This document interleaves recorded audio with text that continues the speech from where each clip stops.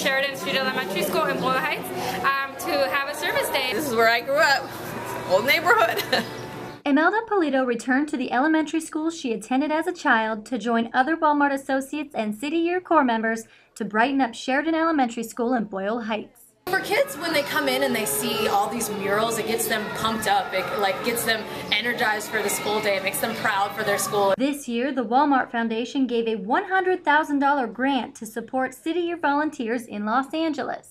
That's in addition to a $3.2 million grant to provide state-of-the-art training to City Year's National Corps of Young Adults who dedicate a year of full-time service to help students in high-poverty schools across the country graduate.